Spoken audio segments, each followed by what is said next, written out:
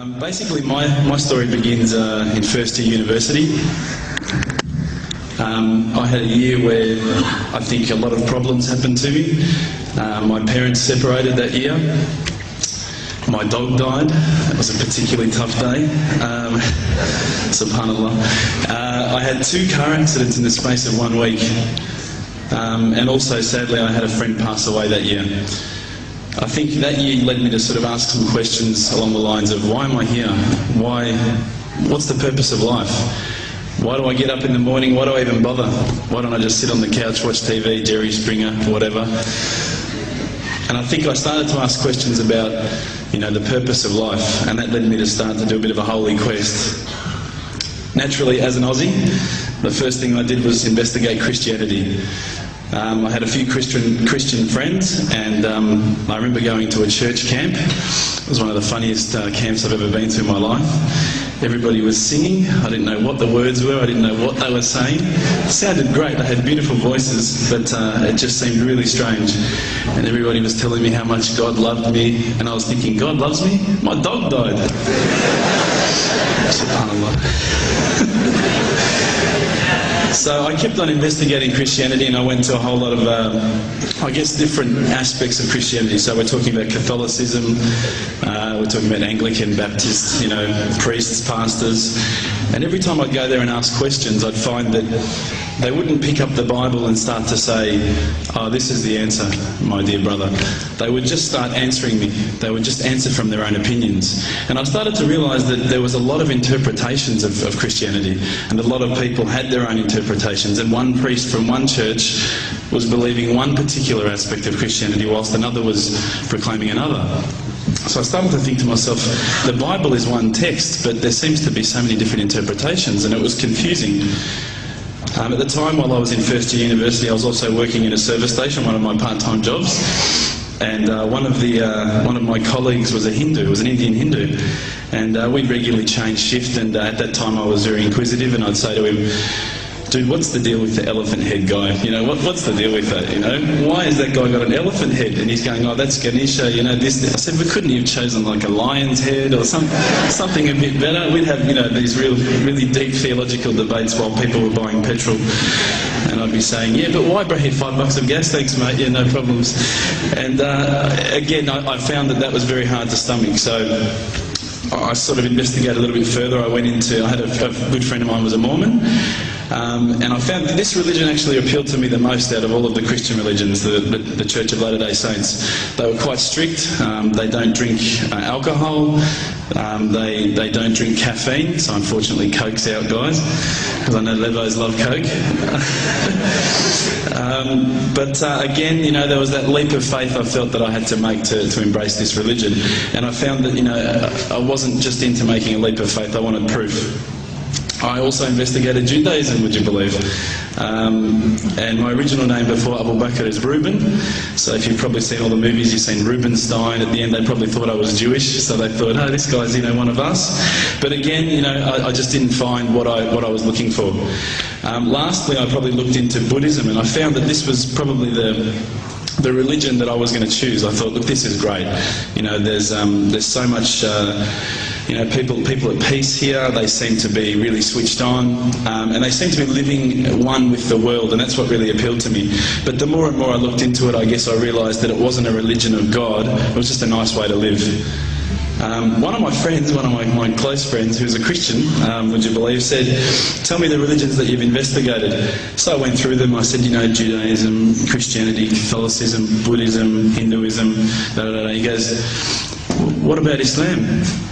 Islam? They're terrorists. I'm not going to investigate that religion. They're crazy. Why would I even look at that religion?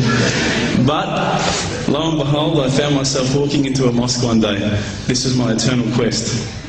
So I walked straight in, shoes on, straight across the prayer road. There was a brother praying. I walked straight in front of him.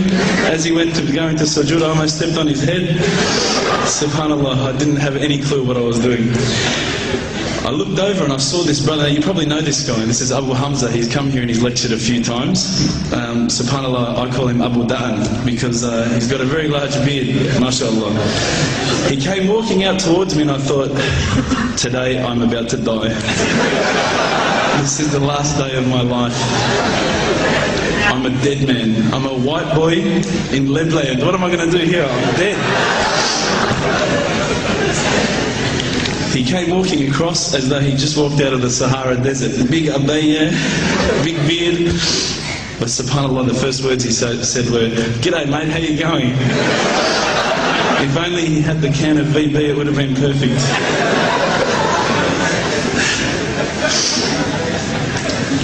SubhanAllah, I was very taken aback by his welcoming nature. As Aussies, I guess now, I don't want to offend any Australians here, but my upbringing is from a country upbringing. My parents raised me as an atheist. They were raised as Christians. They were dragged along to church every Sunday, and they hated every minute of it. So as soon as we were born, they drummed it into our heads that when you die, you're worm food. That's it. There's no afterlife. There's no God. It's all rubbish.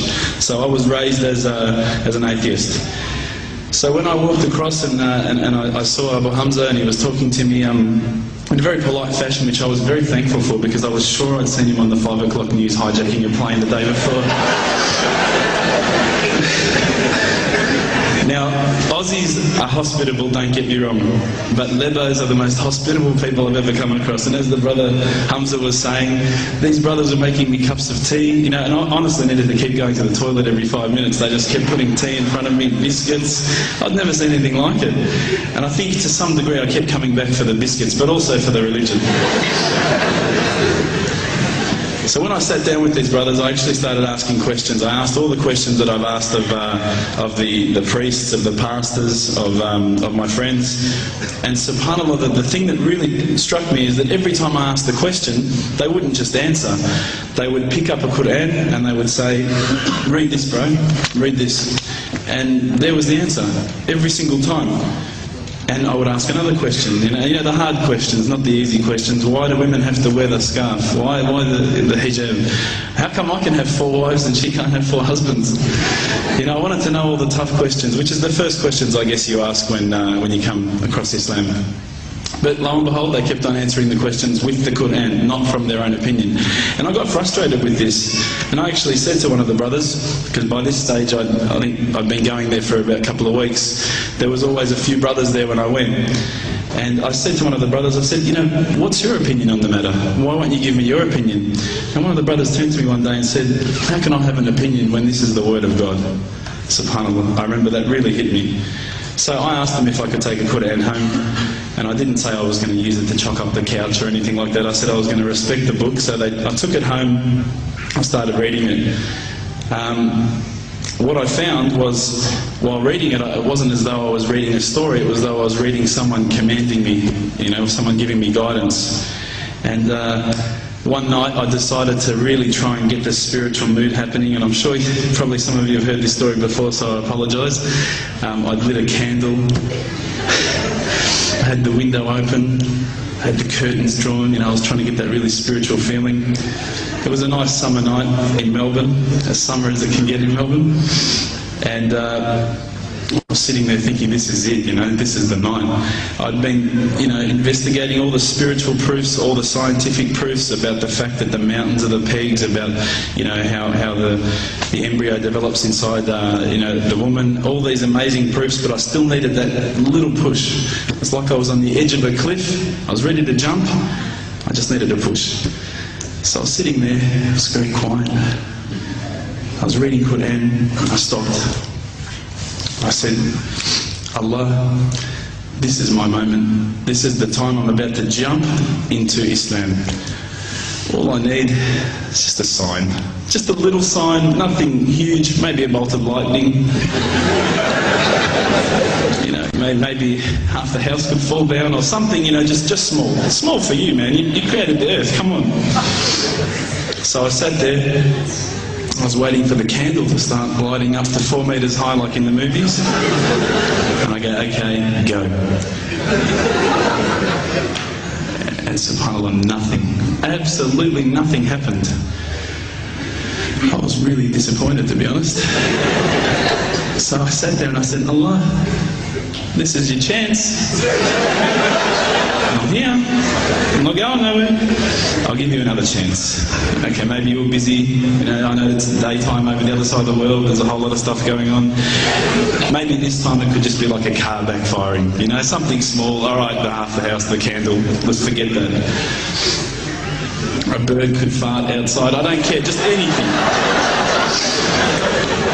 So I said, okay, go. And subhanAllah, absolutely nothing happened. And I mean, I couldn't have even said, oh, that was it.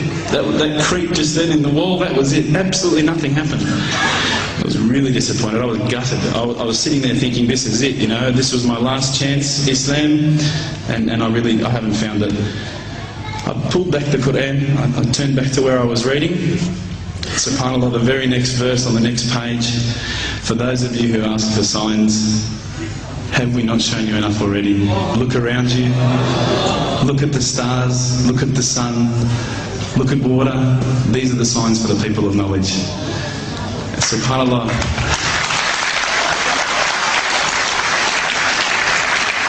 I threw the doona over my head and I pretended I was asleep. I was that scared because I couldn't believe how arrogant I'd been to want my own specific sign when all the signs had been there for me all along. The fact that we have this world, the fact that there is this creation, these are the signs for all of us. The next day I decided this is it, I'm becoming a Muslim. I'd been investigating Islam now for probably about 6 months, to be honest. I went in and I said to myself, this is it, I'm going to make shahada. I had no idea what I had to say, I had no idea what the words were. It was probably close to Isha prayer, so it would have been, 7, 8 o'clock at night. I went in and I couldn't believe it, there was about 1,000 people at the mosque. I thought, subhanAllah, look at this religion. Look at how strong they are. It was the first night of Ramadan.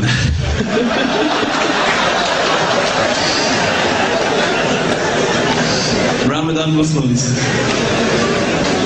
So I sat there and I was very nervous, I must admit. I got up and this person's going to me, you got to say these words, bro, Ashhadu. I'm going, what? Ash what? Can't I just say it in English? No, they say, no, you've got to say it in Arabic. And I thought, looked out over the sea of beards that I could see in front of me and I thought, if I get these words wrong, I'm a dead man again. I had this fear, And they were staring at me, and I don't know if you know this, but Australians can't stare. Lebanese people can stare.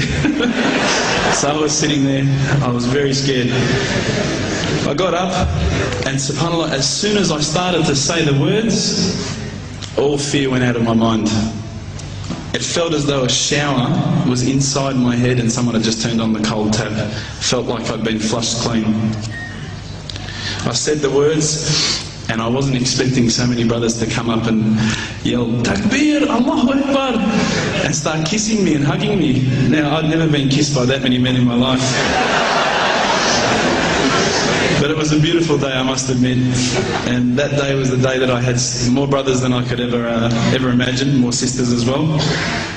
But I guess since that day I've never looked back. My family, I think initially were very worried that I was going to be, I guess, a little bit weird towards them. They thought that I was going to break out the AK-47s and the grenades. But they realised, I think, soon that this religion was actually making me a better person. Prior to Islam, you're not going to believe it, I had a mohawk. I did. I had, I'm not going to show you any photos.